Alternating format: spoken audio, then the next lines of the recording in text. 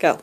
Hi, my name is Heidi Hafer, and I am doing a video on watermelon mosaic virus 2, and it is economically important because it can be spread to between 160 to 170 different species from 23 to 27 different families.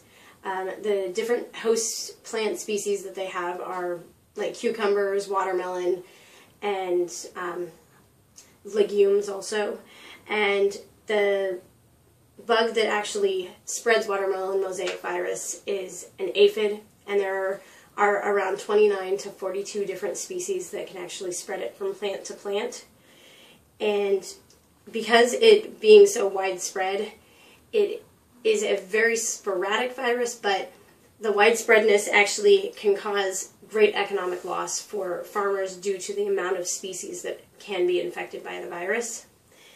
And when you look more like at a disease triangle of it, you're going to get the host, which is the host plant, which would be like cucumbers or watermelon, and then you can have the pathogen, which is the virus, which is watermelon mosaic virus 2.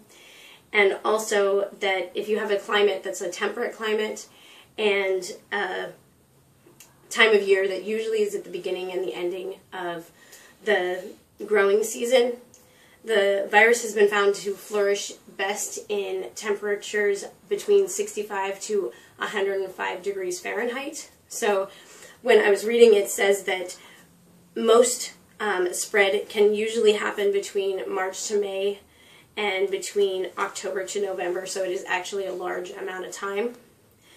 And it's transmitted from host to host by aphids, because the aphids actually stick their probes into a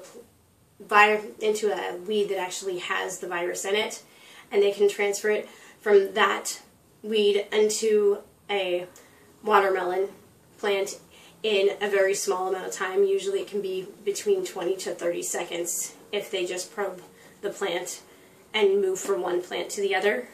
And since it goes with such speed, the virus actually can cause a wide range of effects on the plant. It causes like a mosaic pattern on the leaves and the fruit, which I am going to show you right here. The mosaic pattern on the fruit, as you can see, makes it so that you're unable to actually sell the fruit if it goes to this point.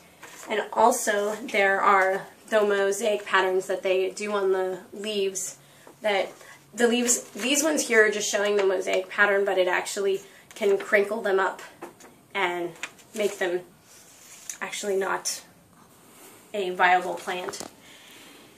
And it also can deform fruits actually to the point that they're not be able to be used in any way.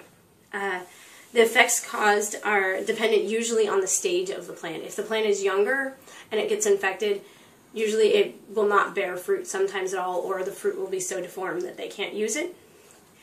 And when it's of course older, it has a lot less chance because the virus does not spread as much through the plant.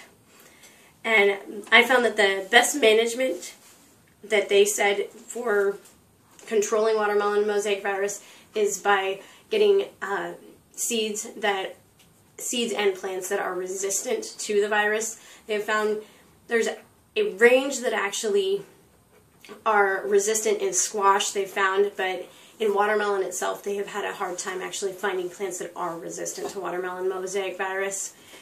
And another thing that they said is to try to remove the weed species that are around any of the crops so that they don't have the chance of a weed that may be infected with it.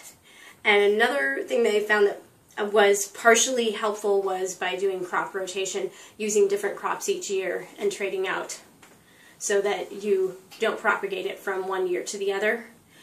And they did use pesticides, but they found that pesticides are not a viable source because they're expensive, because you'd have to pay day after day. And since the virus itself actually spreads so fast with aphids that you could actually have the virus spread to almost the whole field and just kill the aphids right after they had actually infected the whole field. But the good thing is that we are doing much research, and hopefully we'll be able to find more resistant strains to actually fight this virus. And thank you for everything.